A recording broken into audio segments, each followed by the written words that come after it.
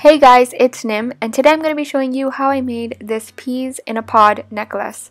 I was supposed to upload this video on Tuesday, but I'm really behind editing these days, so I'm really sorry.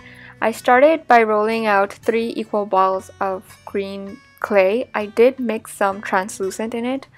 Then I rolled out a darker green color of clay, and I'm just putting the 3 little peas on top of it. Next, I'm taking my blade and I'm cutting a rectangle around it.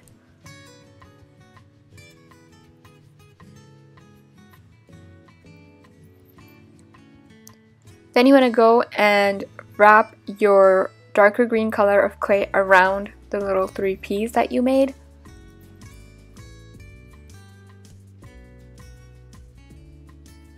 You may need to trim off the edges a bit just to make it more of a pea-like shape, if that makes any sense. So go ahead and cut that and make sure that you smooth it all out. I already put the eyes for the other 2 peas, so I'm showing you how I did the last one. I basically made little balls of black polymer clay, placed them, and then I pressed them to flatten it all down. So that's the eyes.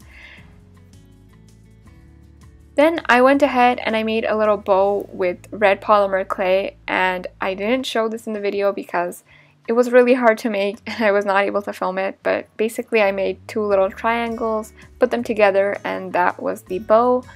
Then I went ahead and I'm inserting my eye pins inside each side. I can't talk anymore. So yeah, you want to let it bake in the oven, and once it has cooled down, you can go ahead and draw the expressions. So I did 2 smiley faces and 1 with a mustache, but you can do pretty much whatever you want.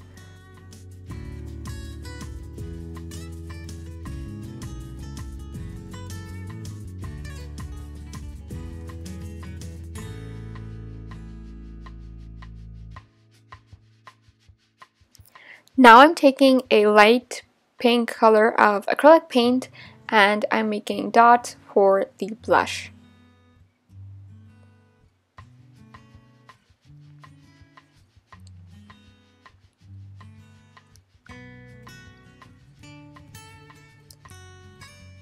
I'm putting a bit of glue on the bow, and then I'm just placing a silver rhinestone on top. Finally, you can go ahead and glaze your charm. To make it into a necklace, I first put a jump ring on each side and then I just attached my chain. That's it for today. I hope you guys enjoyed watching the video, and I will talk to you guys very soon.